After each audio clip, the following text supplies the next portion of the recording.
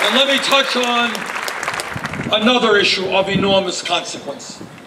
We live, as all of you know, in a highly competitive global economy. And if we are going to succeed now and in the future, we need the best educated workforce in the world.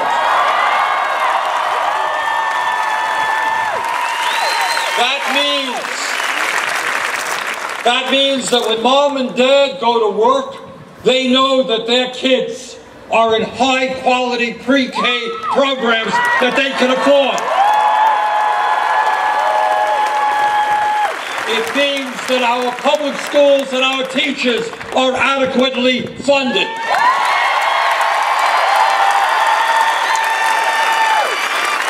And this is what it also means.